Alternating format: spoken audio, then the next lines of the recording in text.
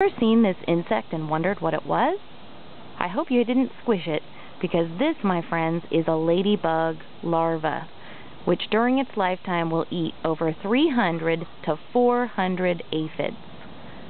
Ladybug larvae are born from tiny eggs and are no bigger than the head of a pin. And then they eat and grow and eventually pupate and metamorphosize and turn into adult ladybugs which fly away. Here's another one hanging out on a leaf.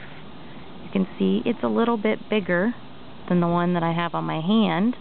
And yet another one hiding under a leaf here that looks a little bit different. It hasn't quite gotten its red spots. So let's leave these ladybugs alone, and I would like to show you what aphids look like. Aphids are their favorite snack. Here are some on a leaf. This camera makes it hard to focus. There's some over here on this pansy. So as you can see, they're really teeny tiny, and the ladybugs pick them up, suck their juices out, and toss them aside. Yes, the bug world can be very, very gruesome.